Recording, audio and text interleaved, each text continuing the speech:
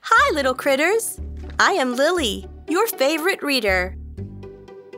Do you know the smartest bird in town? If you asked me, I would say crow.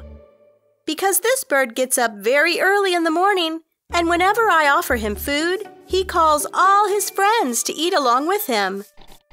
Do you agree with me now? Yes, you are going to listen to a story of Helpful Crow. The main characters are Peacock, Fox, and a crow. One day, a peacock was wandering in the forest in the mood to make some new friends. On the way, a crow asked the peacock to be her friend. "No, you are not as beautiful as me," said the peacock rudely.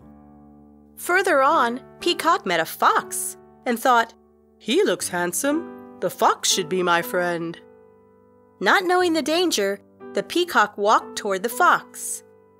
The cunning fox caught the peacock. "I am going to eat you," growled the fox. Peacock cried in a loud tone. The crow heard the cry of the peacock. The crow called his fellow friends for help, and they attacked the fox and freed the peacock. The peacock was very thankful to the crow, and they became good friends. What did you learn from the story? Everybody is important in this world. We should not look at anyone by their outside beauty and judge them. They may have the widest of knowledge that anybody has. Respect everyone and be friends with anyone who is good. I shared my learning from the story. Thank you. See you soon.